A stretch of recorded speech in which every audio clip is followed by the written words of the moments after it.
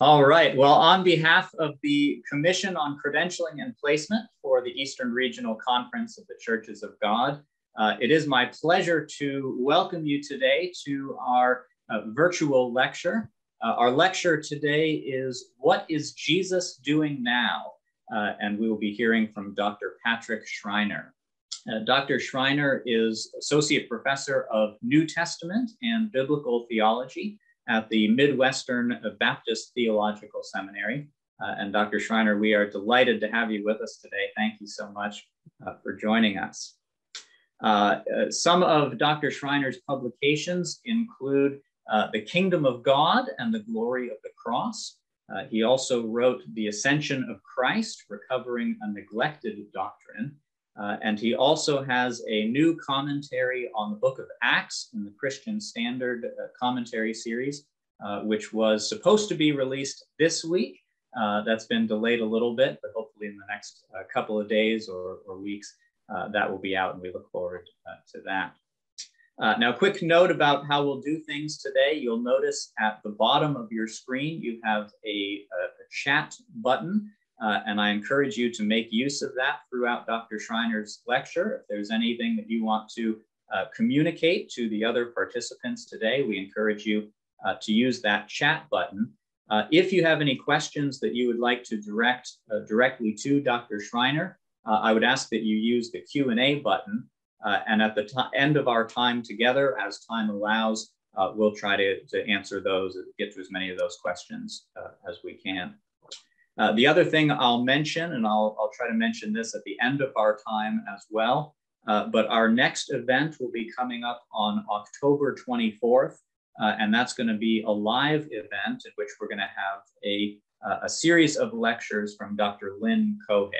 And so I do hope that you'll put October 24th on your calendars and plan on joining us then. Well, let me pray for us, and then we'll go ahead and get started.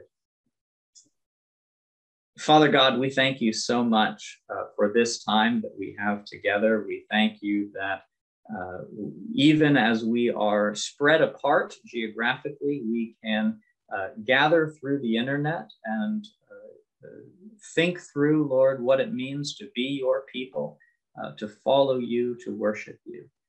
Jesus, we thank you that you are our risen Savior, that you are continually and actively involved in our lives. And as we think deeply today about what that means and what that looks like for us, I pray that you would anoint Dr. Schreiner, that you would speak through him, that you would give us ears to hear, that we might be drawn ever closer to you this day. Holy Spirit, come, we pray. For we ask these things in Jesus' name. Amen. Amen. Dr. Schreiner, thank you so much for being with us today.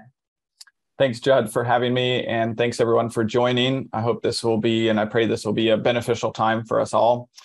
I love thinking and talking about this topic. Obviously, I wrote a short book on it, but even just to begin us, really when I started writing a commentary on Acts, that was when, if you begin reading right away, you come, even as you see on the text, hopefully in front of you, that you come immediately as you're studying Acts to the Ascension. And I'd been convinced even before writing my commentary on Acts that the Ascension was one of those events that we don't speak a lot about, but really is central to the imagination, to the thoughts, to the doctrines of the New Testament authors and the subsequent church. And my contention is that it's been neglected somewhat in our day, and I'm going to go through some arguments for that as we go through this session. So let me give you, just to begin, kind of a brief overview of what I hope to do. I have a tendency in class to promise way too much and then only get a little ways, but I will tell you what I hope to do in this lecture. And I hope to provide time for question and answer at the end, because I always find that beneficial, and not everyone loves to hear me drone on the whole time. So what I hope to do here is just really give an introduction to the Ascension and talk about why we've neglected it and why we should put it back into a more central place in our thinking, even in our practices. And then I want to transition to more of what Christ is doing now. And that'll be probably shorter and more at the end, because I do want to set up why we should be thinking about this. And I'll spend the bulk of the time on that. And so, let's just jump right in. So a lot of this will be more introductory, but we will go to some texts. And so hopefully you can see the screen, or you can have a Bible with you, because I think it's important to look at these texts as we go through them. So let me just introduce this by talking about what is the ascension? What are we talking about? The ascension refers to when Jesus Christ went up to heaven and was seated at the right hand of God. And this is narrated, we're going to talk about this more, at the end of Luke and the beginning of Acts. You can see on your screen, Acts 1, 9 through 11. There's two different ways actually of describing the ascension, and I'm using the ascension more holistically. The ascension actually refers to the journey of Jesus going up into heaven. So that's what the ascension refers to. In theological circles, the session is his sitting at the right hand of the Father. That's the goal of the journey, to sit on the throne at the right hand of the Father. But when I say ascension, I'm not just referring to the journey. I think in the theological tradition, this is how a lot of people think of it too, just refer to the ascension. The ascension refers to the session as well, his sitting. And so we can distinguish the two, but I'm bringing those two together. So that's what we're referring to. However, a big part of my argument here is that this event is often neglected or not thought about enough in our own theological thinking, in our own church practices. Douglas Farrow, there's not a ton of books on the ascension. One of the authors who wrote a book on the ascension said this about the ascension. He said, it is remarkable how little mention the ascension gets these days. Once it was seen as the climax of the mystery of Christ, today it is something of an embarrassment. And we will talk about why it's an embarrassment. So let me just give you two evidences, and I'm going to give you a lot more as we go, but I'm setting this up a little bit. Two evidences of how I think it is true that we've neglected the ascension, our own kind of theological thinking. Number one is when I hear a gospel presentation, typically I hear summaries of Jesus's life, his death, and sometimes his resurrection, hopefully his resurrection. Rarely do I hear anything when we talk about the gospel, what happened in salvation. Rarely do I hear anything about the ascension. And I think that is a key clue that it just doesn't loom large for us in our theological system. So what is the good news? Would you, maybe I'll pose it as a question, would you include the ascension as part of that good news story? Is it central to it? Is it necessary for it?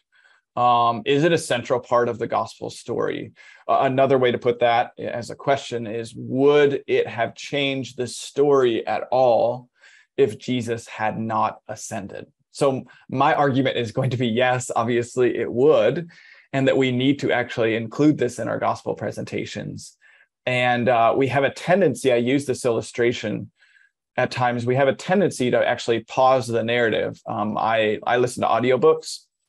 And the funny thing about audiobooks is when you're listening to it, I typically listen to them while I'm doing a task, such as getting ready for the day, such as driving to work, something like that. And typically those tasks end at an inopportune time. In other words, if you're sitting reading a physical book, you can kind of end at the end of a chapter. But, when I get home from work, it's over in the middle of a chapter. So one of the books that I was reading at one point, it came to the climax of the book and I literally pulled into my house and I had to shut it off as the author or the protagonist said, and then everyone died or something to that effect. And I was like, the kids were coming out to say hi to me. And it just, that illustration revealed to me there's a sense in which we also, as we tell the gospel story, can actually pause that narrative before it's over. And I'm going to argue the gospel story isn't over at the resurrection. We need to include the ascension in how we speak about what Christ did. The second evidence of us neglecting it, and I'm going to give more than this, but just to kind of introduce us to this, is that in what I call the low church tradition, so you have high church traditions that do follow more of a church calendar and a liturgy, whether it's Anglican, Catholic, Greek Orthodox. They include the Ascension as kind of they have an Ascension Day that they celebrate. But in the low church tradition, we typically celebrate Christmas, the Incarnation, Good Friday, Jesus' death, and then Easter, his resurrection. But we kind of think of resurrection as the climax. And after that, there's nothing else to celebrate. But again, in the high church tradition, there's actually been the pattern in the history of the church to have the Incarnation, death, resurrection, Ascension after that, 40 days later, and then also have Pentecost after that. And so to say like the story, I think that's actually a helpful way of thinking of it. The story is not over after the resurrection. We need to include the Ascension in this as well. And so you can think about your own church tradition, depending on what you do. I'm not saying you have to celebrate an Ascension Sunday, but I am saying maybe even the way that we've gone about celebrating Incarnation, death, and resurrection, that is almost teaching us and our people that those are the three things we need to think about, and the Ascension's kind of what do we do with this? So that sets us up two evidences of why I think we have neglected it, or just more clearly how do I put this, at a level that we can just understand, have we made it central in our own understanding. So throughout this lecture, I'm going to be arguing it is central, it is important, it's central to the gospel, it's a climax of Christ's work.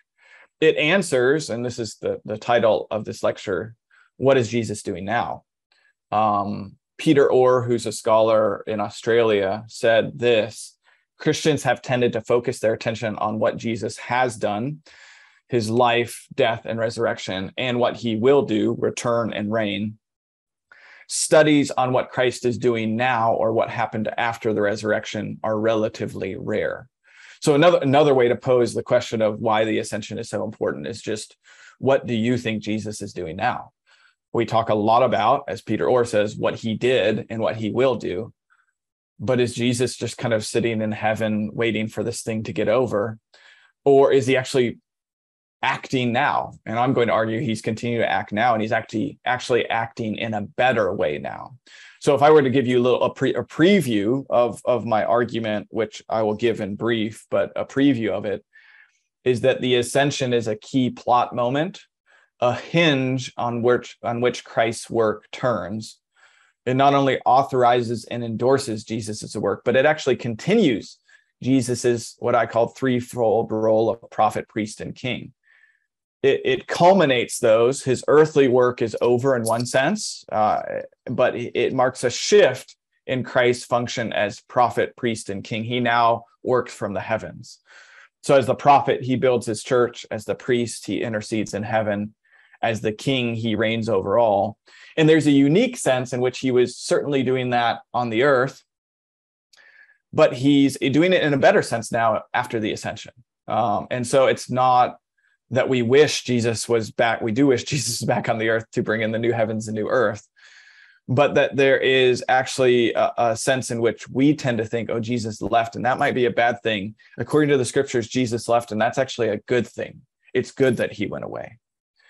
So I would also add that not only does he continue to work, but he, and tied into this is that he empowers his church after the Ascension to be prophet, priests, and kings, his royal family on the earth by the Spirit. And so it's not only that he continues to work, but he empowers us to continue to work. So that's kind of intro here. I'm just trying to see where my time is at. We could talk about, I'm probably going to skip this, in the Jewish world, Enoch, Jacob, Elijah, Son of Man. We'll maybe speak to a few of those as we go on, but ascension stories were not unknown of, or are not unknown in the Old Testament. And then in the Greco-Roman world, there's also apotheosis, where you have Greco-Roman rulers who would also ascend. Emperors would see them as ascend to the heavens, supposedly, and they would be given kind of the label as a god or a son of God in that. So it's not completely unheard of when you come to the end of Luke and the beginning of Acts, ascension stories are kind of in that tradition, both in the Jewish tradition and the Greco-Roman tradition. But that's getting a little deeper in terms of the background to it. And we can talk about that more in the questions if you want to. So I already gave 2 reasons why we seem, or evidences for why we neglect it. Let me give you now 5 more specific reasons for why we might not think a lot about the ascension. And this is going more to the scriptures and logic and things like that. So first, we might neglect the ascension because it does seem like the Bible speaks very little of it. When I introed this, you have Acts 1, 9 through 11 here, where it speaks about Jesus's ascension. That's 3 verses. You also have Luke, and I'll just turn there, Luke 24, verses 50 through 53. He led them out to the vicinity of Bethany, and lifting up his hands, he blessed them. And while he blessed them, he left them and was carried up into heaven. And after worshiping, they returned to Jerusalem with great joy. So it does seem like the Bible doesn't speak a lot about the ascension because it's only at the end of Luke and the beginning of Acts that it's actually narrated. At the end of the other Gospels, you might argue, well, if this is so important, why at the end of Matthew is Jesus still there? At the end of Matthew, Jesus is on the mountain with his disciples. He gives them his Great Commission. And really, Matthew doesn't narrate the ascension. And so in one sense, you could argue with me that, you say it's really important, but Matthew didn't think it's very important. He doesn't even have it in his gospel. He just ends with Jesus on the mountain. Also, if you look at the end of Mark 16, verse 8, we can talk about, I don't think verses 9 and following are original. So if it ends right here in Mark 16, 8, they went out and ran from the tomb because trembling and astonishment overwhelmed them, and they said nothing to anyone since they were afraid. Mark also doesn't narrate the ascension. So that is two gospels now that we don't have that narrate the ascension in Mark 16, 8, even though my computer went down there. You also have John 21. At the end of John, Jesus is again with his disciples on the beach, eating fish. He's still with them. And so maybe it's just really important to Luke, because at the end of Luke, in the beginning of Acts, it is narrated, but the end of the other Gospels, we don't have the story of the ascension, which I think is part of the reason why we probably don't think about it a lot. Because even if you're preaching through books of the Bible, if you're preaching expositional sermons, you're not going to encounter it that much in terms of the narrative. So I keep qualifying that. I will argue with myself in just a minute. But I do want to set that up. The other thing to mention is in 1 Corinthians 15, 1 through 2, and actually following, Paul makes known to them the gospel. I'm going to argue it's central to the gospel. But how does Paul summarize the gospel? He says, I passed on to you as of first importance what I received, that Christ died, death, that he was buried, and that he was raised on the 3rd day, according to the scriptures, and that he appeared. And he appeared to a lot. Then he appeared to more people. Last of all, he appeared to me. Notice what he doesn't speak about here. He doesn't speak about the ascension specifically. So again, you could argue with me, hey, look, Paul's nice little summary of Jesus died, he was buried, and he rose from the dead. Paul thinks that's a nice little summary of the gospel. So maybe the ascension isn't as important as you're saying. I'm going to argue that's not the case, but I'm just going to leave it there. It seems like the Bible doesn't speak a lot about the ascension. Second reason we might neglect it is because, to be honest, the implications are unclear to us. Why did Jesus need to ascend? Wasn't the resurrection enough? What if he didn't ascend? Would that really matter? Could he have set up his kingdom on the earth at that point? The resurrection makes a lot of sense to me, but the ascension, in one sense, it's a little more confusing. Jesus rose from the dead. He's alive. That's really good news. Jesus left the earth and went up to sit at the right hand of the Father. I think that's good news, but it's a little harder to say, well, we would actually like him to be with us and not reigning in the heavens. In the new heavens and new earth, he'll be reigning here on the earth. So I think the disciples fall into this type of thinking. So it's not abnormal for you or your people to think this way. Because the disciples, after Jesus has rose from the dead, when they come together, they ask, Lord, are you going to restore the kingdom of Israel at this time? In other words, now that you've been raised from the dead, can we kind of finish this kingdom project? And Jesus gives a complicated answer, but he says, no, this story has another part to it. And then we get a narration of the ascension. So the disciples somewhat think the same thing. They were maybe a little bit confused. You can see even here, the two men in white clothes say, why do you stand looking up into heaven? Maybe they were a little confused about what's happening right now. Why is Jesus leaving? Why doesn't he stay and establish the kingdom? So I think they do figure out why it's important. We'll see that in the sermons, but at that moment, they seem to be a little confused. So I would just say the implications, again, to summarize this point, the implications for why he needed to ascend, the narratives that give us the ascension don't explain why he needed to ascend. You need your whole Bible for that, really. And so we tend to have kind of a microscope picture of the scriptures that we take. I'm going to meditate on the ascension, so I'm just going to go to the end of Luke and the beginning of Acts. But there's really no explanation for why he ascended in these texts. And so really, my former pastor used to say, it takes a whole Bible to make a whole Christian.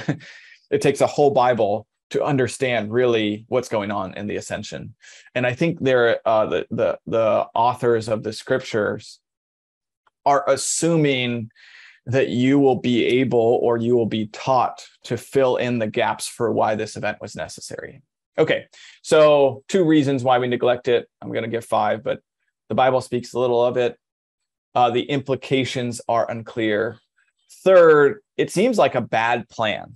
So this is tied in to the previous point, but let's just go through some premises and conclusions. Premise 1, being with Jesus bodily in the new heavens and new earth is the best end state. That's what we're longing for. We're longing for him to return. Premise 2, Jesus is no longer with us in his body. Conclusion, it would have been better if he didn't leave. And so it just seems like, why didn't he stay and establish the kingdom at that point, like the disciples asked? So if we just ask someone, maybe even who's a new believer, would it have been better if Jesus had stayed? I think a lot of us would say, man, I just wish he could stay on the earth and I could walk with him and talk with him and so forth and so on, and that he'd be with us. And that's a good desire, because that's what we're longing for in terms of his return. But the scriptures explicitly say it's better that he left. So we have to reconcile that. But at kind of an initial reaction, it seems like a bad plan. 4th reason we neglect it is the event is just honestly abnormal. I remember the first time I think I preached on the ascension, I was walking around a park, and I was kind of meditating on the sermon. And it was actually one of those days that was perfect for an ascension sermon, because there was these big clouds in the air and the sunlight was kind of coming through them, like we imagine what the ascension was like, right? And I remember just looking up into the sky and thinking how glorious and beautiful it must have been, but also how strange it must have been to watch a middle-aged Jewish man kind of float up into the sky and then a cloud cover him. And I even thought of some strange questions like, how fast did he ascend? It doesn't tell us. Was it a pretty quick thing? Or was it a really slow thing, like where you can see him for a long time? What did that even look like? And I bring this up because it is kind of it is objectively a strange event, because we don't see people floating up into the sky every day, nor I don't think, have you ever seen that happen? And in our modern kind of scientific perspective, where did Jesus go? And how did he make it through the atmosphere without a spacesuit? Like, if he had a true human body, what did it look like for him to not have, like, what happened there? So I think post Galileo, post Newton, post Copernicus, the ascent just seems ridiculous. And I'm a Bible believing person, but I think from a kind of modern scientific perspective, maybe one of the reasons we've neglected it is because we don't know how to explain these things. This is difficult. So it's an abnormal event. Final reason that we might neglect the ascension is because it is true, and you're thinking this, but it is true that the scriptures at times tend to subsume the ascension under the resurrection. I would argue that's what's happening in 1 Corinthians 15. Notice here in Romans 1, kind of 3-4, he's talking about the gospel of God, which God promised beforehand, concerning his son, who was according to the flesh, descendant of David, and was appointed to be the powerful Son of God. So he's not only a man, but he's more than a man. He was appointed to be the powerful Son of God according to the Spirit of holiness by the resurrection of the dead. Notice there's no mention of ascension again there, just by the resurrection. You could also think about a text like, I think it's Luke 24:26. Yeah. Wasn't it necessary for the Messiah to suffer these things and enter into his glory? I think that's more of a direct reference actually to the ascension, but it could be kind of resurrection and ascension together.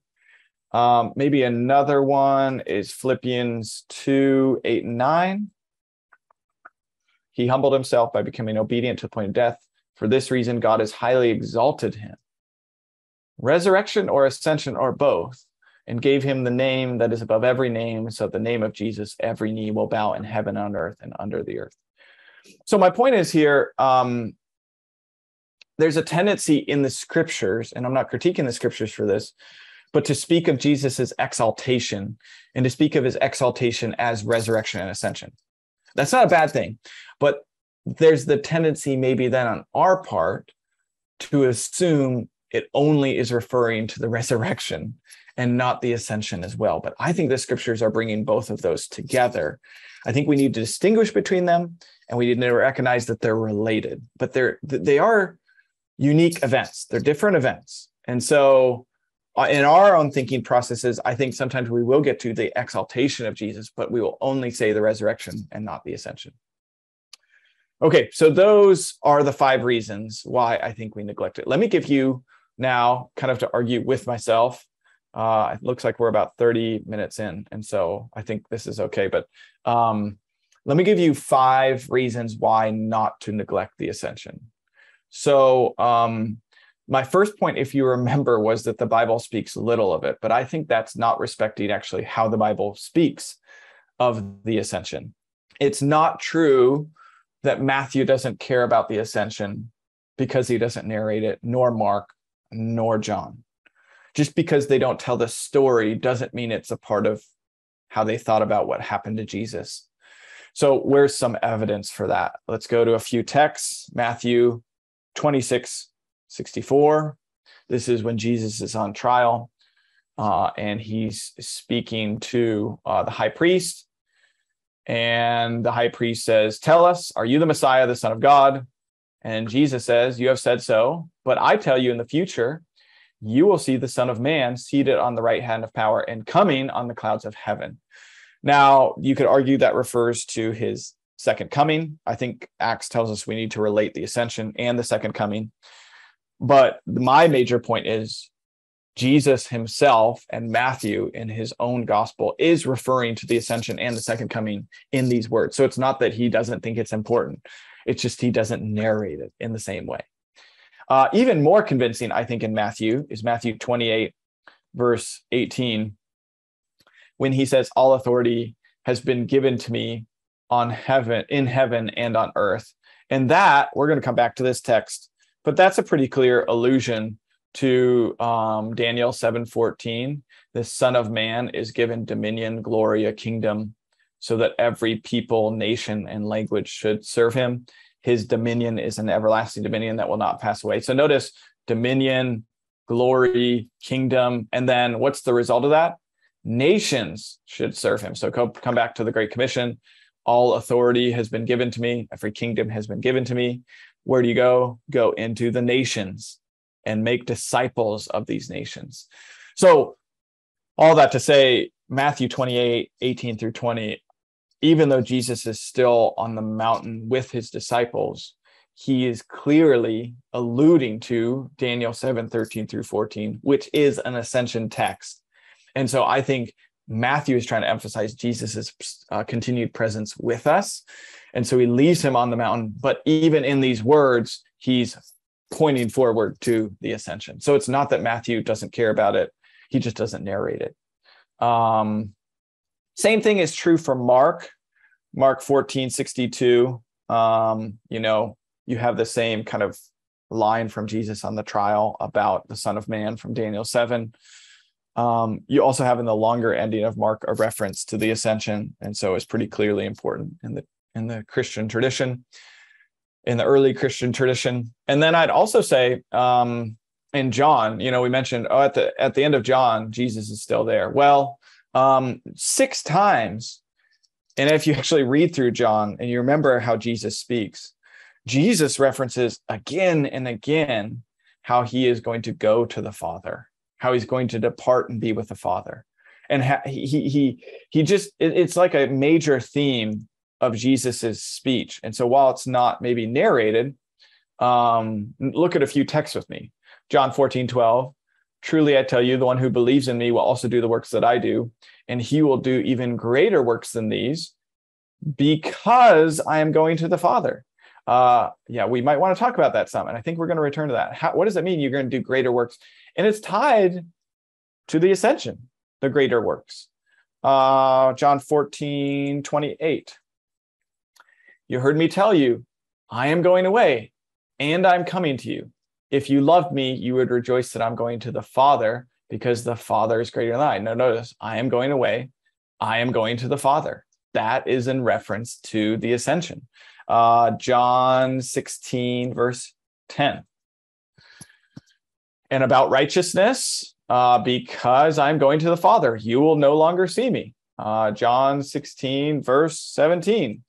Then some of his disciples said to him, what is he telling us? In a little while, you will not see me. Again, in a little while, you will see me, because I am going to the Father. They didn't know what he was talking about at that time. Jesus also makes just more, I think, what I call explicit reference.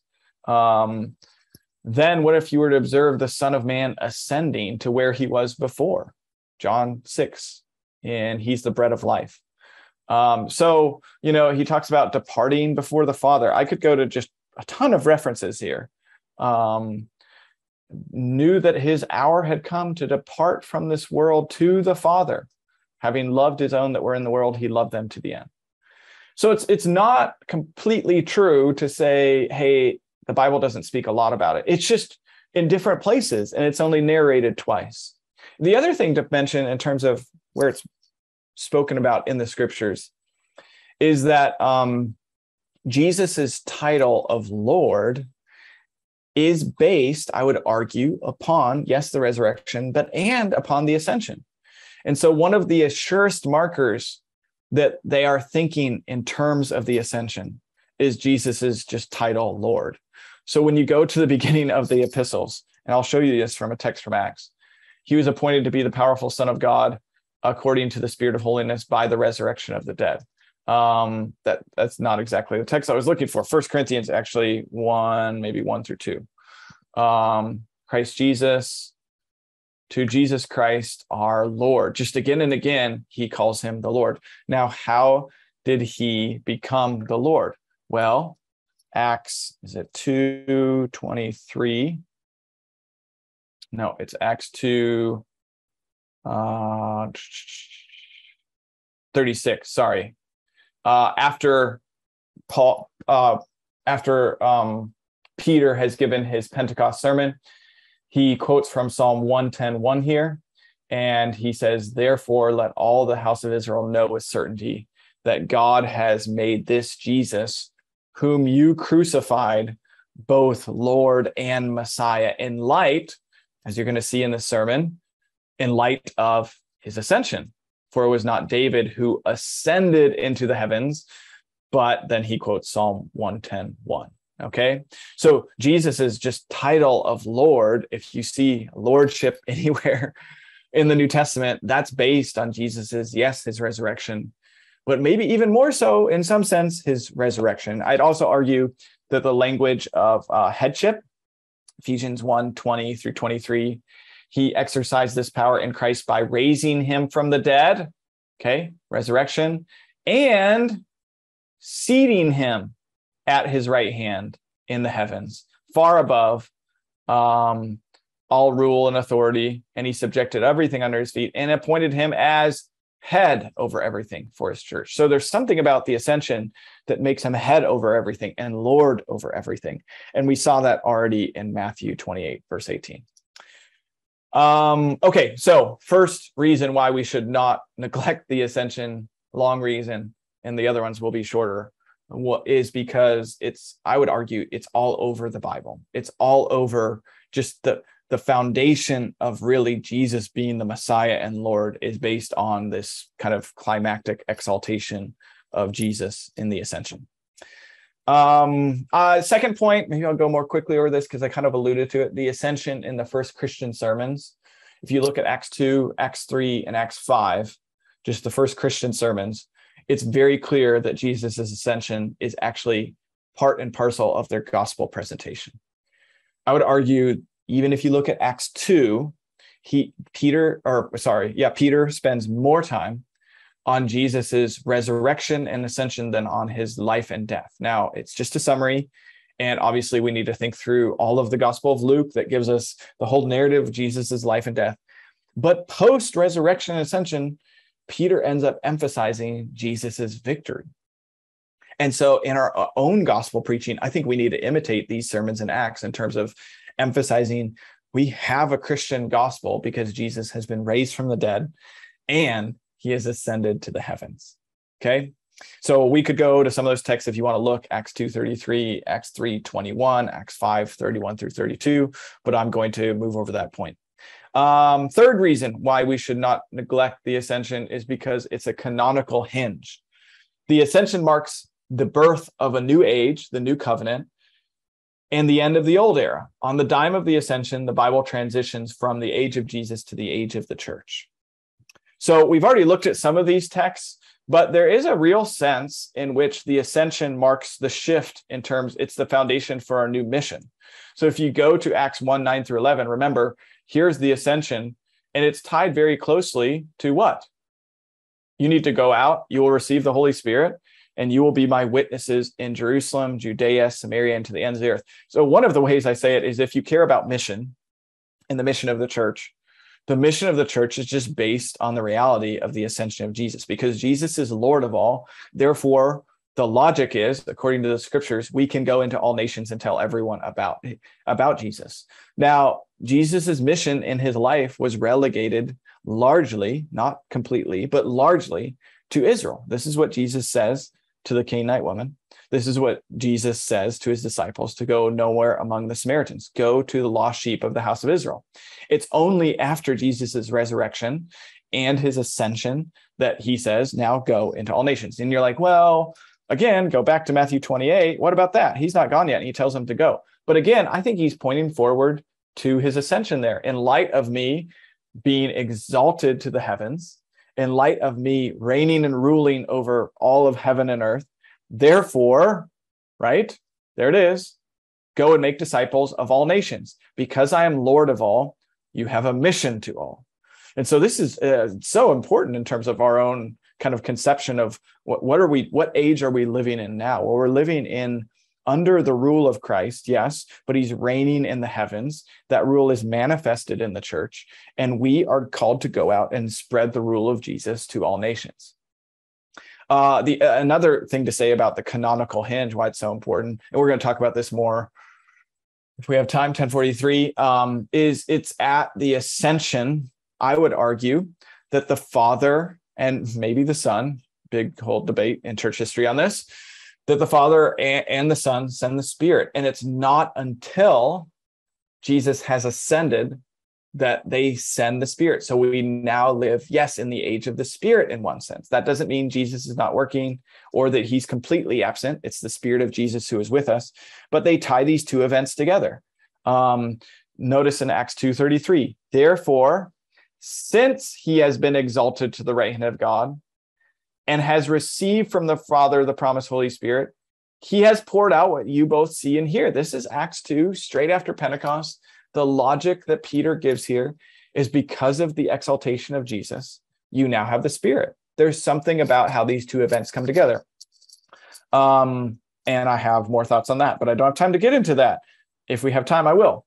Acts 5:31. God exalted this man to the right hand as ruler and savior to give repentance to Israel and forgiveness of sins. The forgiveness of sins is tied to the presence of the Spirit.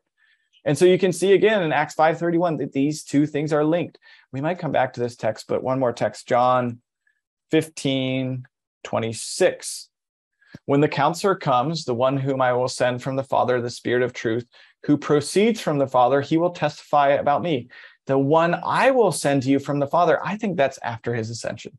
So there's, again, we can talk about this more in terms of the relationship between the coming of the Spirit and the ascension of Jesus. One way to talk about it is, and we can talk about processions and mission in terms of the life of the triune God. But another way to speak of it, maybe in a way that is more understandable to people in the church, is that there's a sense in which when Jesus ascends to the right hand of the Father, he pierces that barrier between heaven and earth.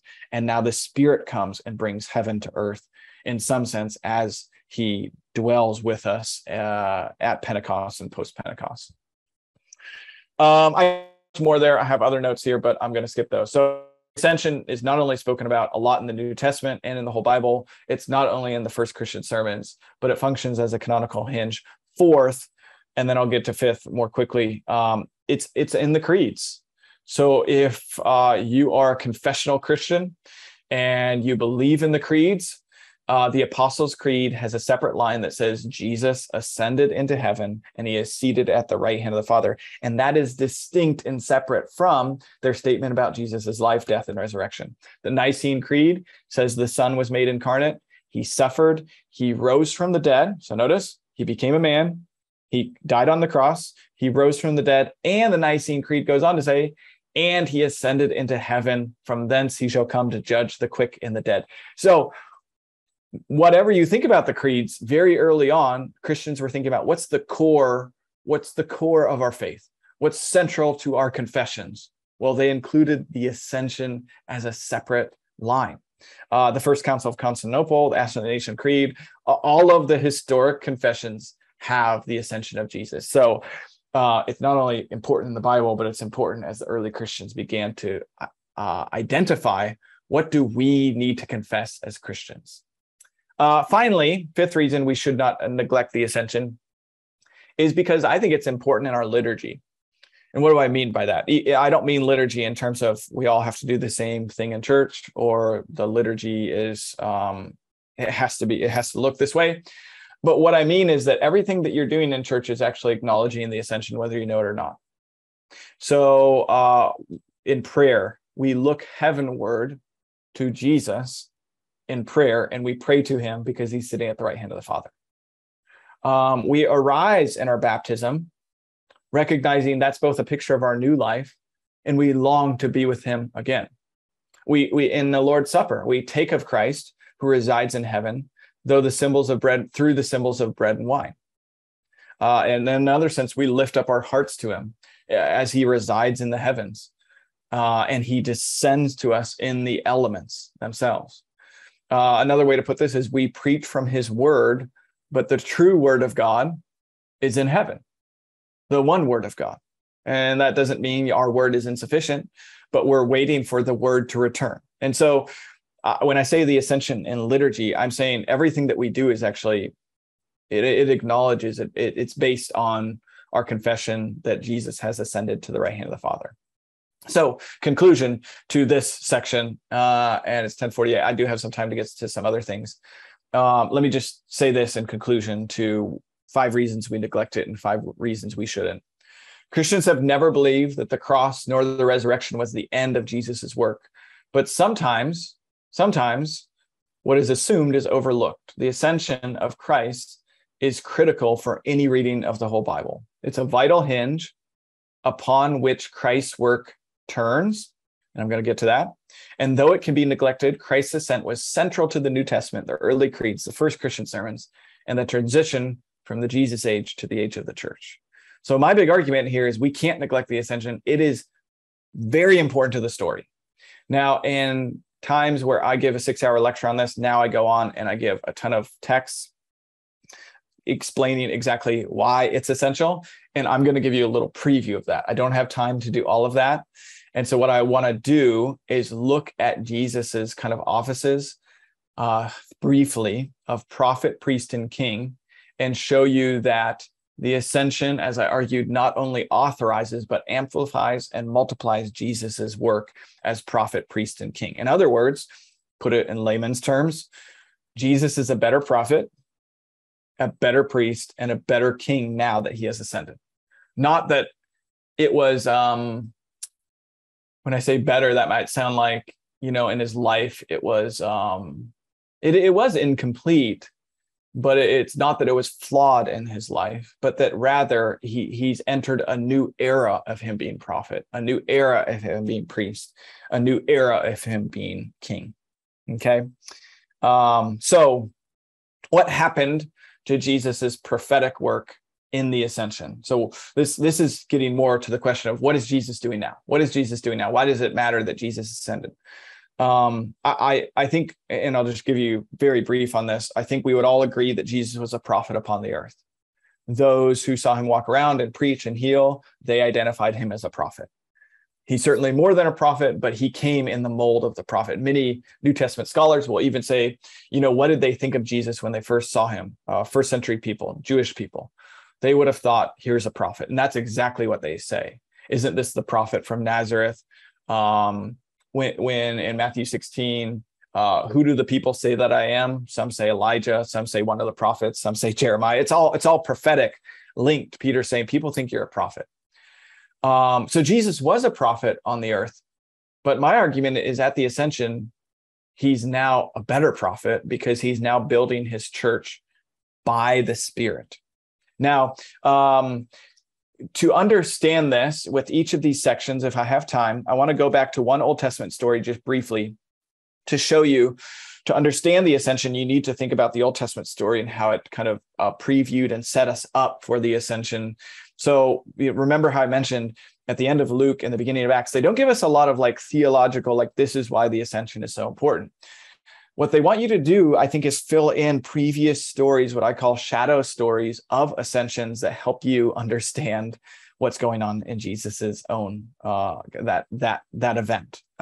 So one of the key texts in terms of how does Jesus become a better prophet after the ascension is 2 Kings chapter 2, where Elijah goes up before Elisha in the whirlwind. This is an ascension story.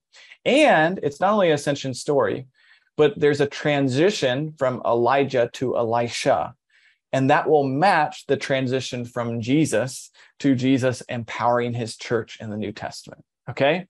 So I think this story, what I'm trying to get at, is this story is setting us up for how to understand what is happening in Jesus's ascension. So maybe you don't remember the story. I'm not going to go through the whole thing, but let me just read a few of the verses. The time had come for the Lord to take Elijah up, ascension, to heaven, again, ascension, in a whirlwind. Elijah and Elisha were traveling from Gilgal. So let's skip down then to verse 8. Elijah took his mantle, rolled it up, struck the water, which parted the right in the ground. They crossed over on the dry ground. New Exodus motif.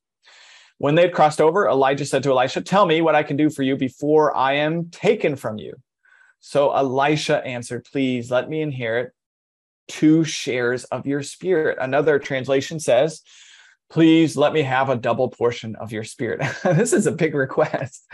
And Elijah is about to acknowledge that. Elijah says, "Wow, you've asked for something really difficult. You want 2 shares of my spirit." And notice what he says here. "If you see me being taken from you, you will have it. If not, you won't." That's a really interesting comment, isn't it? What is it about him witnessing Elijah ascending to the heavens that allows him to receive a double portion of the Spirit? So let's keep reading. As they continue walking and talking, a chariot of fire with horses of fire suddenly appeared and separated them two. Then Elijah went up into heaven in the whirlwind. There's the ascension of Elijah. And as Elisha watched, he kept crying out, my father, the chariots and horsemen of Israel. When he could see him no longer, he took a hold of his clothes and tore them in two. He picked up his mantle that had fallen off Elijah and went back and stood on the bank of the Jordan. He took that mantle, he struck the water, and the water parted, and he crossed over. Now, look at what they say. When the sons of the prophets from Jericho who observed saw him, they said, the spirit of Elijah rests on Elisha. They came to meet him, and they bowed on the ground to him. So what happened? Well, Elisha watched Elijah ascend, and he received a double portion of the Spirit. Now, you should be thinking back to the New Testament. Where is it narrated that Jesus ascends? Remember, it's in Acts 1, 9 through 11. And what happens right before that? You will receive the Holy Spirit. I think the double portion, in some sense, of the Spirit, right? If you watch my ascension, and they watched his ascension, and then what happens in Acts 2? In Acts 2, that's exactly what happens. They received the Spirit. When the day of Pentecost arrived, a violent rushing wind came down from heaven. It filled the whole house where they were staying. And so Jesus is not only acting as the prophet upon the earth, but now he's acting as the prophet in the heavens who is sending the Spirit to help build his church. He fills us with his own Spirit. So we actually reside in a better era now because Jesus has ascended to the right hand of the Father. We have received a double portion of his Spirit. It's better that he goes away. So let's look at this from another angle. Same point, but from another angle. John 16, verse 7. This is what Jesus says. Nevertheless, I am telling you the truth. It is for your benefit that I go away. I think, again, I said this at the beginning, we like to think, no, it'd be better if Jesus just stayed and established the kingdom. But Jesus specifically says, no, it's for your benefit that I ascend. Why? Because if I don't go away, the counselor will not come to you. The Spirit will not be sent to you. Just like the Elijah and Elisha story, you won't get a double portion of my Spirit. You won't receive the Spirit if I don't go away. But if I go, I will send him to you. And he goes on to say, when he comes, he will convict the world of sin, righteousness, and judgment. So it's better. Why is it? So let's just dive into that a little more deeply. I know I'm running out of time here, but for question and answer, at least, it's better if Jesus leaves because the incarnate Jesus was limited by space and time by virtue of his humanity. And it's better if the Spirit comes because the Spirit can indwell all of Christ's followers. Okay? There's a sense in which Jesus's prophetic work multiplies through his church and through his people because we are now empowered with that same Spirit that Jesus had. Second, related, obtaining the Spirit is better because Jesus' ascent doesn't mean his absence in an exclusive sense. It actually means Jesus is more present because the Spirit is the Spirit of Jesus, and we worship one God, the Father, the Son, and the Holy Spirit. And so it's not, Jesus has left bodily, but he's still here by the power of the Spirit, okay? So he's absent and he's present, but he's present in a different way. So our tendency is to think it would have been better for us to walk and talk with Jesus as the disciples did. John 16:7 says, you live in a better era now. It's better that you have the Spirit. We read that verse and I think we can acknowledge it, but it's hard for us to actually accept that because we want to walk and talk and be with Jesus. And we think it would have been better if we could see him and actually hear him. And Jesus says, no, it's just better if I go away for now, and then I will return. Okay.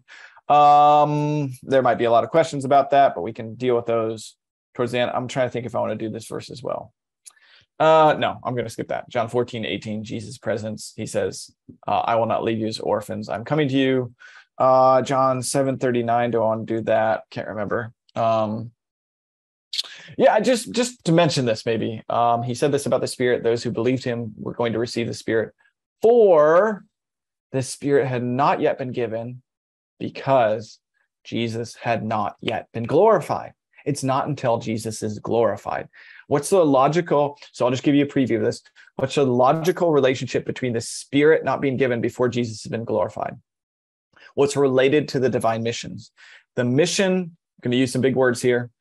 The mission of the Spirit extends the procession of the Spirit and repeats in time the procession of the Spirit from the Father and Son. In other words, the Son and the Spirit have a mission to the earth. But when we think about our God it doesn't exist just by what he does in creation. He exists in himself. And according to the confession of the early church, and I'd say the confession of the Bible itself, how we distinguish, although the Father, Son, and Spirit are one, how we distinguish the Father, Son, and Spirit is by their eternal relations of origin, and that the Son is eternally begotten from the Father, and the Spirit spirates from the Father or the Father and the Son.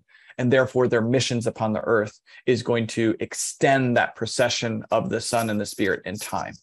So that it only makes sense that first the Son is given and then the Spirit comes after the Son is given. That's a lot of systematic theology. If you're very confused, that's okay. I just want to say it's confirmed by these type of verses. Okay. So conclusion about Jesus's prophetic work, and I'll try to get to priest and king briefly. Christ's prophetic work doesn't cease at the ascension. Rather, it continues and even increases and multiplies in a more expansive way, but in different ways after Jesus has been exalted. He works in and through us and by his Spirit. Therefore, the ascension is very good news. And we can't neglect the ascension and say, Jesus just had to raise from the dead and he didn't need to ascend. No, the ascension was part of him becoming the greater prophet who would now build his church in a unique sense. First point. Second point about what Jesus is doing now is related to his priesthood. Jesus is not only, I would argue Jesus was a type of priest upon the earth, that's debated, but Jesus was a type of priest upon the earth, but he's now a better priest because he's in heaven. And what is he doing in heaven?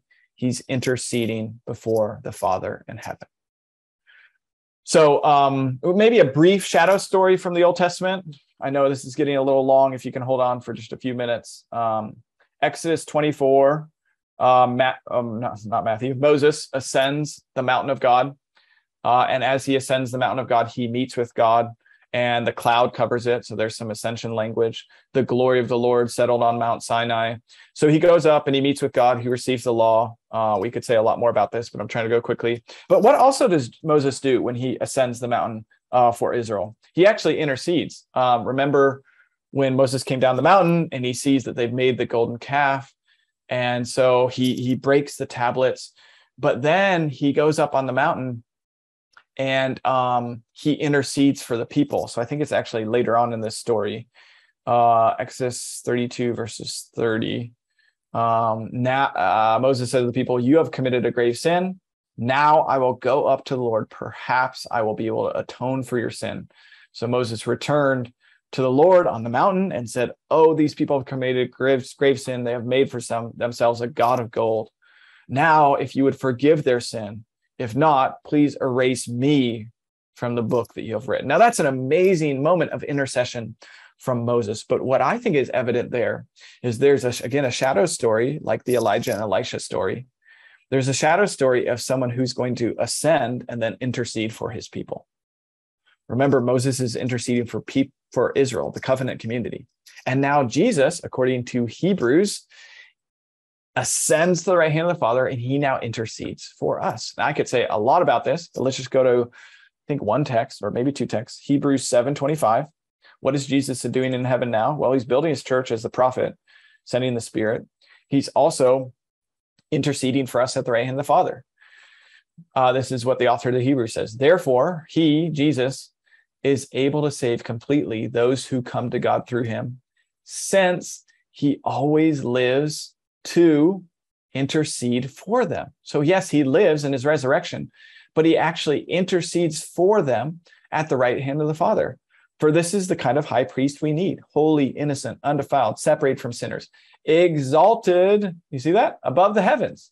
He doesn't need to sacrifice every day as the high priests do on the earth. No, he's a better priest in the heaven. He's serving in the better tent, right, in the heavens. And so what is he doing? I think this is a huge comfort for us as we think about Jesus's work and what he's doing now. Jesus is praying for you at the right hand of the Father. He is interceding for you. He is asking the Lord to protect you, Yahweh to protect you, to cause you to continue to walk in the faith. So Jesus is literally praying for you. So as you pray to him, it comes before the Father through the Son, and the Son presents those prayers to the Father, and the Father will listen to the Son. You can also think back, I'm not going to go to these texts, but in Leviticus, it talks about the high priest going into the presence of the Lord, and it's pictured as an upward journey because it's modeled after that Sinai moment. And so the high priest goes before the Lord, and what does he do? He has those jewels, the 12 jewels on his breastplate and the 12 jewels on his shoulders, because he's representing the people of God, and he's interceding for the people of God before the Father, in God's presence. And that's exactly what Jesus is doing now. Jesus is not inactive in the heavens. No, he is our intercessor in the heavens. He is our prophet in the heavens. He's our priest in the heavens. Another text we could go to many other ones, but 1 John chapter 2, verse 1. My little children, I'm writing these things to you so that you might not sin. But if anyone does sin, we have an advocate with the Father. I think that's the word parakletos that's used actually for the Spirit sometimes. But it could even be like a law term. You have an advocate, someone who advocates for you with the Father, Jesus Christ, the righteous one. And where is he advocating with the Father for you? Well, at the right hand of the Father. That's exactly where he is. He's seated at the right hand of the Father. I was going to say more about that, but now I'm forgetting what I was going to say about that. Advocate. Oh, yeah, Stephen. In Acts 7. Remember when Stephen is being martyred, it's Jesus who stands up to advocate for that martyr at that point. So he is the one who's defending you, almost in a law court type setting. So he's praying for you. He's defending you, not because the Father is angry at you, but because he's the one who's representing you as the righteous one and saying, these are my brothers and sisters. These are my people. So you listen to their prayers, because I am the Messiah who has come and accomplished all that the Father has willed. Okay, so that is, again, a huge comfort. I just noted the words of Charles Wesley in the hymn that where he writes this. This is based on the Ascension. Arise, my soul, arise, shake off thy guilty fears. The bleeding sacrifice in my behalf appears. Where does he appear? Before the Father. Before the throne my surety stands. My name is written on his hands. Okay, before the throne, my surety stands. My name is written on his hands. 5 bleeding wounds he bears, received on Calvary. They pour effectual prayers. They strongly plead for me. Forgive him, oh, forgive, they cry, nor let that ransomed sinner die. If you know the name David Moffat, he's been doing a lot of work on Hebrews and intercession and atonement. And in my longer kind of presentation on this, I think it's important to recognize, like going back to Hebrews 7:25, that the atonement, in one sense, we have to be really careful and specific with how we speak about this, but the atonement in one sense is not complete at the cross. He is able to save completely those who come to God through him, since he always lives to intercede for them.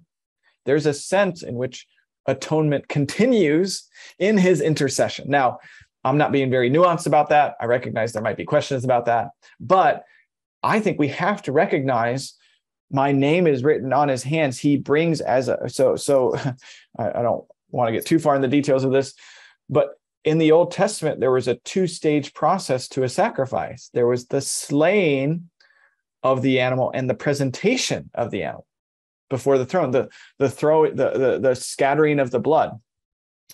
I think Hebrews supports that Jesus is the high priest who was, number one, he was the lamb who was slain, but he's also the one who goes with his blood before the Father, which is what Charles Wesley is saying. I think the Christian tradition tends to support this, that he's the one who comes with the blood before the Father, and that is the presentation before the Father. So there's the killing and there's the presentation. And that's what I think Hebrews is alluding to there. He's able to save completely because he always lives to make intercession for them through his blood. And that's the paradox, right? He was dead, but now he's alive, and his blood stands for us even in the heavens. So I think you take that Old Testament picture of the priest going into the presence of God. Jesus is like that new priest who goes into the presence of God with his blood, It's a better blood, says the author of Hebrews. Okay. So conclusion to the priestly part, 1109, try to go quickly. Christ's ascension is good news for his priestly office. The event can't be sidelined nor overlooked because it marks a shift in Christ's priestly work. He's now a priest interceding in heaven. Now his priestly work is universal, not limited to Israel. It's everlasting, never ceasing. It's unchangeable, never being superseded. It's effective, never only dealing outwardly with sin. It's pure. It's not stained by sin. It's heavenly. It's not relegated to the earth. So it's a better intercession. Okay, finally, and I'll try to keep this brief. This is my last little point here. The ascension of the king. So we've seen how he's a better prophet, he's a better priest, and I'm going to argue he's a better king. Why is he a better king? Because now he's Lord over all. I've alluded to this in the past, right? Jesus came as Lord and Messiah, but there's a sense in which the ascension, and this is actually the key point. What does the ascension do? It installs Jesus as the king over all. Okay, that's why in Acts 2:36, if we go back there, that it's at the ascension, resurrection and ascension, I'd argue, that he's installed. God has made this Jesus whom you crucified both Lord and Messiah. Okay, so the most simple way I can explain this is actually giving an illustration from Lion King. In the movie Lion King, if you remember that movie, Simba comes back because his uncle Scar has taken over the land, right? And he defeats Scar in that battle on Pride Rock. But if you remember, that's kind of like the cross. Simba doesn't die, but that's kind of like the cross where you think that's the climax. Scar is defeated. Like he's dead, the hyenas gobble him up, right? But there's a scene, both in the newer Lion King and the older Lion King, that the baboon Rafiki, right? He takes his staff and he points to Pride Rock, and he basically says, you need to ascend and become king. You need to ascend Pride Rock and become king. And so the whole movie like slows down and this dramatic music comes on. But the point is, Simba's kingship is not, it's not complete until he ascends the throne. And that's the cultural script that you need to have in the back of your mind when Jesus ascends to the right hand of the Father. This is the installation of the king. This is not just to an earthly throne, no, but to a heavenly throne, which means he's Lord over all. We've seen that in Matthew 28. And this is where, when you go back to the Old Testament, we've looked at a few what I call shadow stories with Elijah and Elisha and Moses and the priests.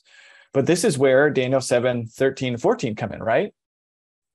Coming with the clouds of heaven, there was one like a son of man, ascension. He approached the Ancient of Days, Yahweh himself, was escorted before him, and he was made king. That's exactly what 7:14 is saying. So what happened in the ascension is Jesus is installed as the king. If you don't have the ascension, you don't have the installation of the king. That's what you lose. That's what you lose. And our gospel is based on Jesus as Lord.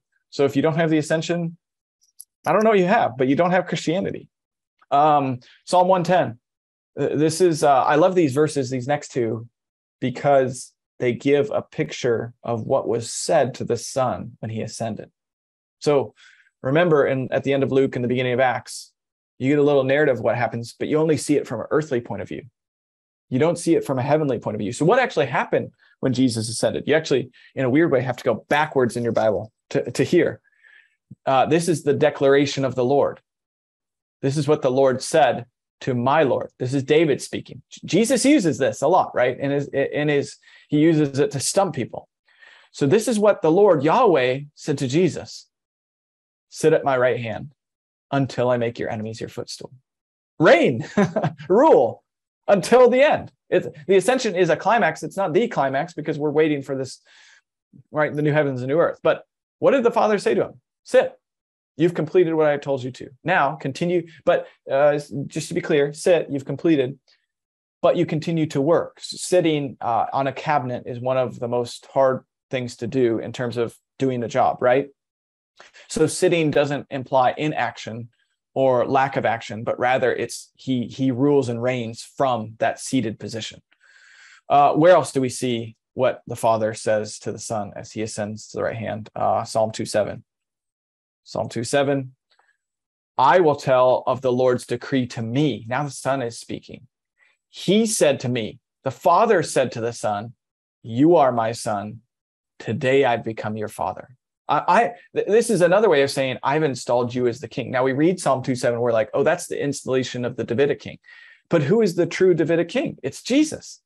And so this is the verse that's actually quoted by Paul and by Peter in their sermons to say, look, Jesus Christ has become the king. Now it gets complicated because they quote it in terms of his resurrection. But I think, again, resurrection and ascension are paired. 11:14. Let me go to one other text, cool text to show you just one thing, and then hopefully I'll open up for questions.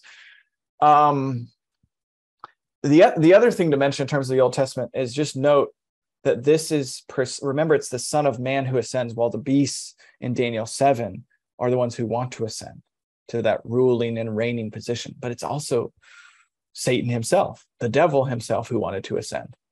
And it's the Son who gets to ascend.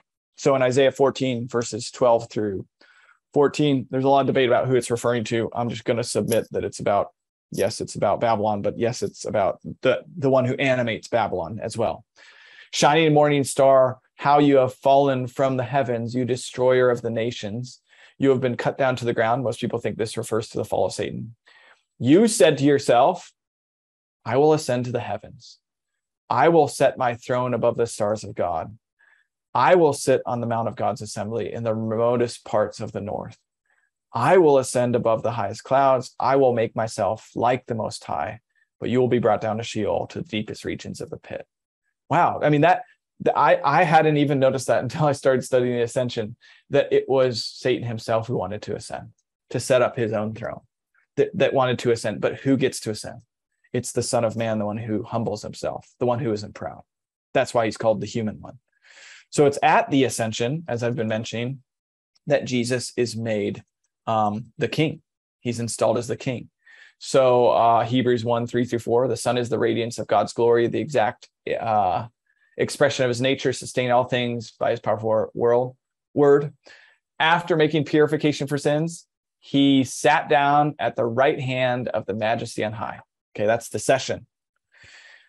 So he became superior to the angels, just as the name he has inherited is more excellent than theirs. What's the name he has inherited? Son. You are my son. Today I've become your father, right? Where he sat down at the right hand of the Majesty on high. That's the installation, right? And we already looked at Ephesians 1:20-22. He exercised his power in Christ by raising him from the dead and seating him at the right hand of the heavens. Far above what? All rule and authority, power and dominion, not only in this age, but in the age to come. Not only just spiritual forces, but every force on heaven and on earth. And he subjected everything under his feet, and he made him head over everything for his church, which is his body. And now his body will fill all things in every way, because Jesus will fill all things in every way. So Jesus's lordship, I think in one sense, this is the most important point. Jesus's lordship is confirmed at the ascension. He's installed, but his lordship also endures. He continues to be Lord. When he sat down, it wasn't for a brief cessation from warfare, but an age-long conflict with the powers of evil. Sit until I make all your enemies your footstool. At Christ's ascent, he appeared before the Ancient of Days and was given all dominion. He was set on a holy hill and declared to be God's son. If the ascension did not happen, Jesus's royal authority is not confirmed. If the ascension did not happen, then Christ is not ruling in heaven. If the ascension did not happen, then the church is not an entity. If the ascension did not happen, then no human will ever rule with God. If the ascension did not happen, Christ is not installed as Lord. Because the ascension happened, Jesus's royal authority is confirmed.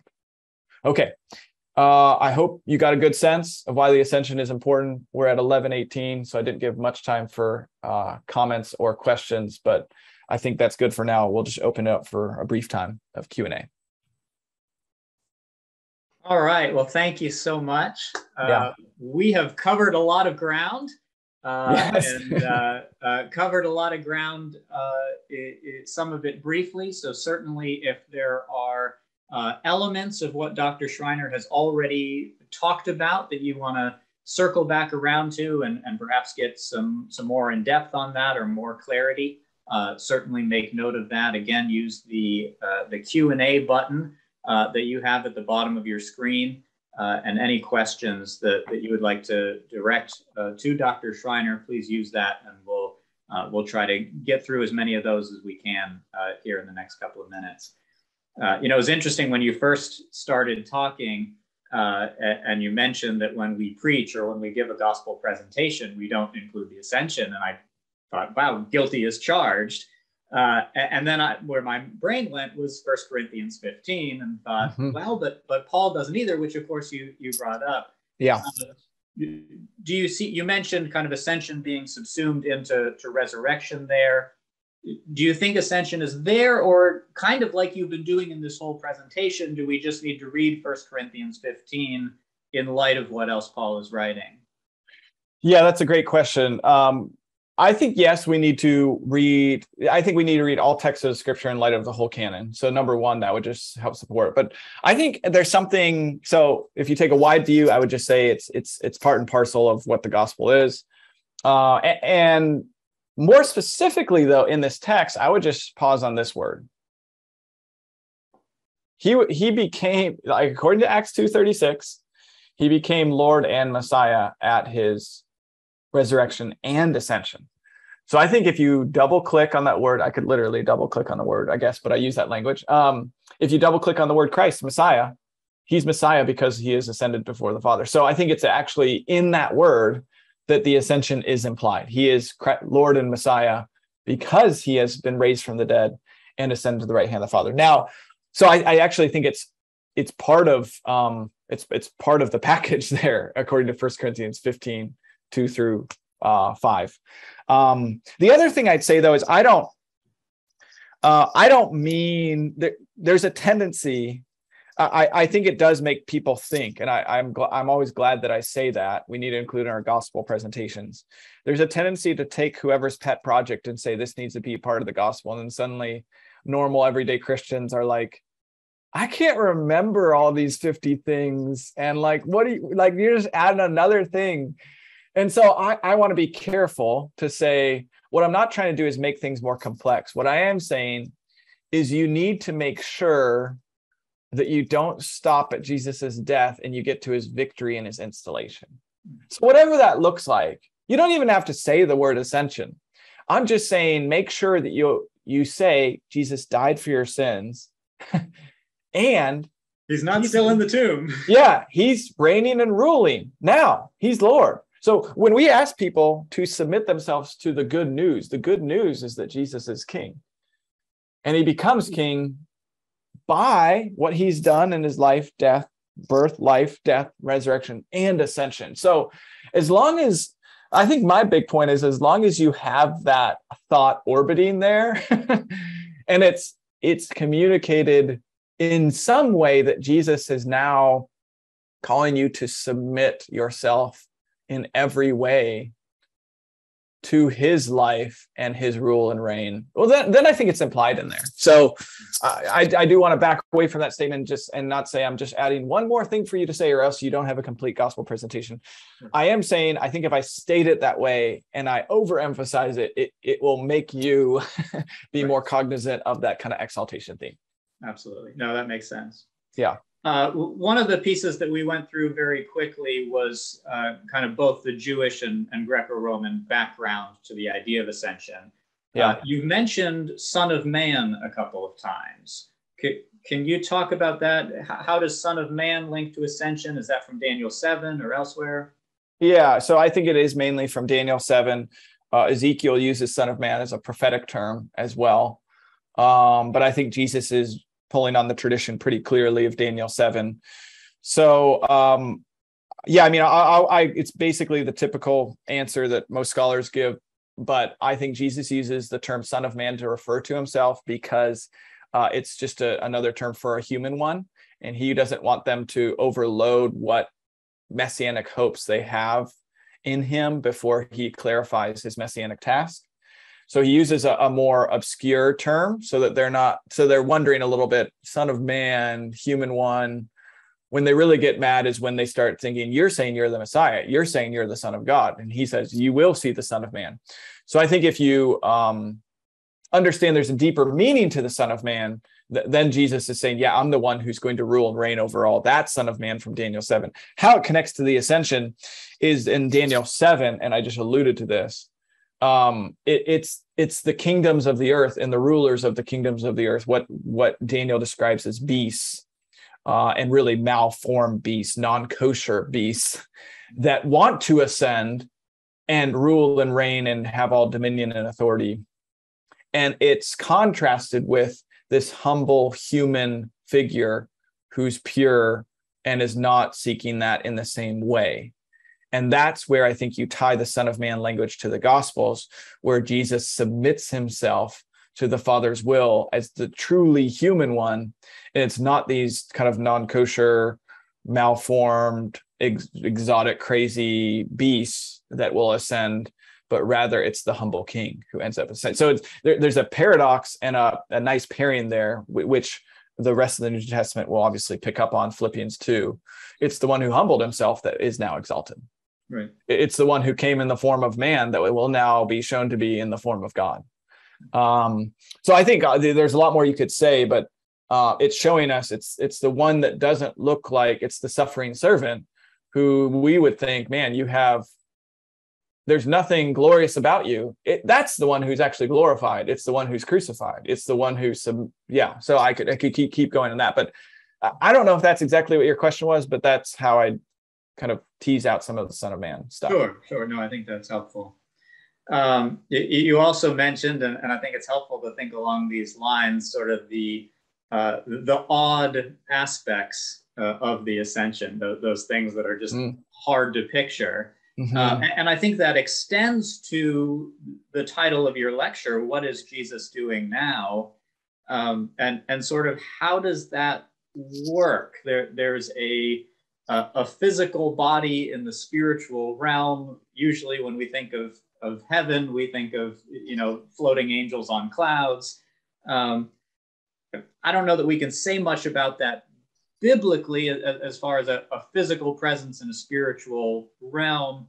But then also from a Trinitarian perspective, how is Jesus with the Father and separate from the Father? So that's a big realm, but if you could talk about that a little bit. Yeah, the scriptures don't give us a lot of precise details or answers on some of those questions. So I'm taking kind of logical deductions from what we see in the scriptures and what they do tell us to try to conceive of what's going on. I think, many people ask me, they're like, so where is Jesus now? Well, he's in the heavens. And where is that? Well, it's both a place because Jesus has a body, and I think it's beyond our conception of place. It's not like if we just keep going up and up and up, I think we'll find it. So in one sense, it's beyond what we conceive of as a space, but it's also, I think he's really ruling on a throne in a physical sense because he still has a body. But according to 1 Corinthians 15, that body is now glorified. And that glorified body, we don't know a lot about, but it's a body from heaven that is turned in a different way to a different type of body. And that's the type of bodies I think we will receive in the new heavens, new earth. We don't get a lot of details on that, but it says it's a spiritual body, which doesn't mean non-physical. I think it means it's a different type of body. And so I think in that sense, maybe a logical way, somewhat logical way to think, maybe people don't think this is logical, but a somewhat logical way to think of it is it's like he has a body, but it's a different type of body than we could conceive of. And therefore it makes sense that it's in both a physical place and a different type of physical place, and that we can't quite understand yet. And so the two things that I'm trying to affirm is, number one, the physical nature of Jesus's continued body, and the fact that his body has changed in some way. He has been exalted. He has received that glorified body. That's why it speaks about he's received the first fruits. And I do think, I'm actually doing more work on this right now. I do think it's even maybe different. I tend to think it's different than his resurrection body. Now, that sounds crazy, but I think the Transfiguration, which is my current project, shows us that his resurrection body was even different. They weren't blinded by Jesus every time they saw him.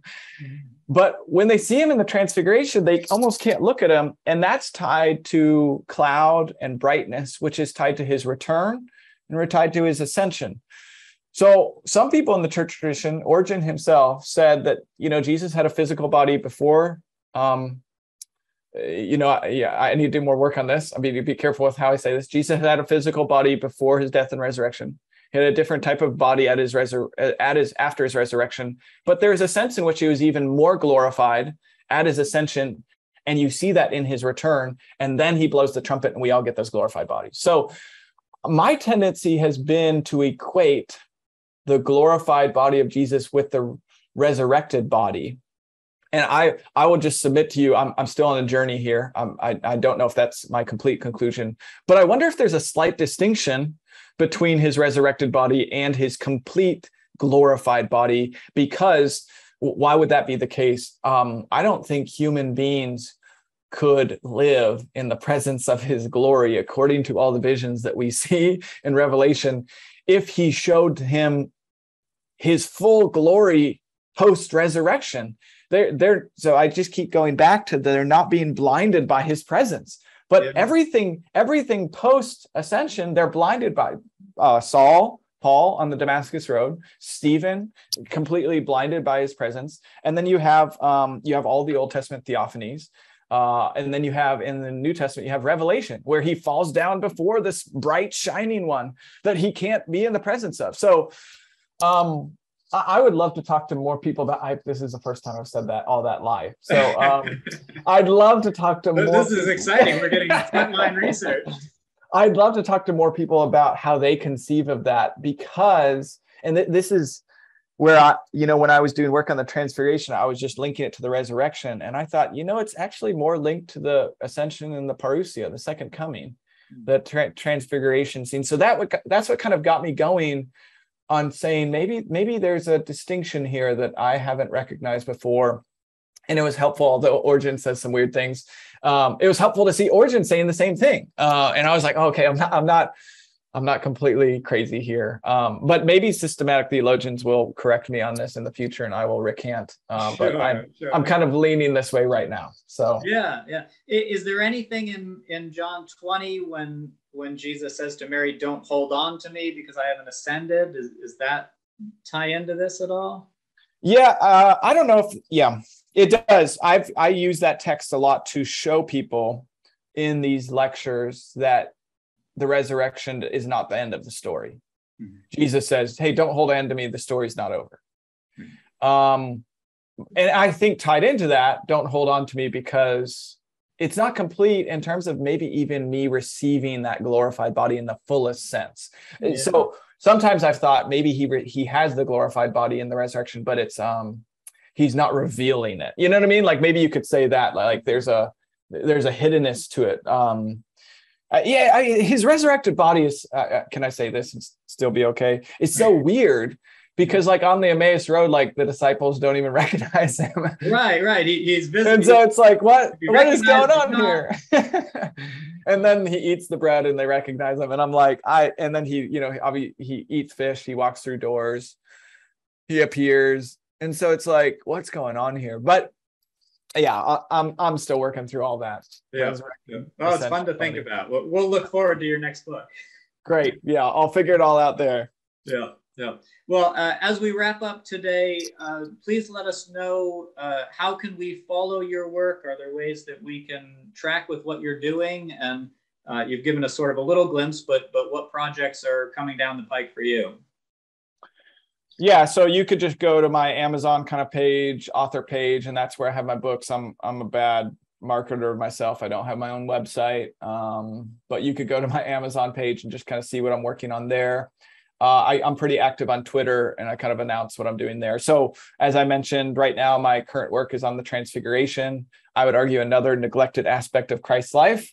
So I'm kind of trying to do a few projects on things that maybe we don't think about as much. In the Eastern tradition, it's a very big deal. A Western tradition, not as much so. And then I have a book on the theology of Matthew coming. And then after that, I'm hoping to do a book on the fourfold method in terms of hermeneutics, so that you have the literal sense and the spiritual sense of Scripture, and kind of walk down that path to find some help in terms of how we interpret. So yeah, those are, oh yeah, and I forgot. I have a book on politics coming out in October. So that's kind of a book on political discipleship, less scholarly, a little bit more lay level for people in the church to think about political discipleship. Awesome. Not controversial at all. Right. Yeah, everyone would agree. Yeah. Well, thank you so much for your time today. This has been great. And for all those who have tuned in, we appreciate. And as I mentioned, put October 24th on your calendar. We will be meeting together for our in-person theological study day with Dr. Lynn Kohek. Again, Dr. Schreiner, thank you so much for today, and God's richest blessings on you. Thanks for having me. Fun to be with you all.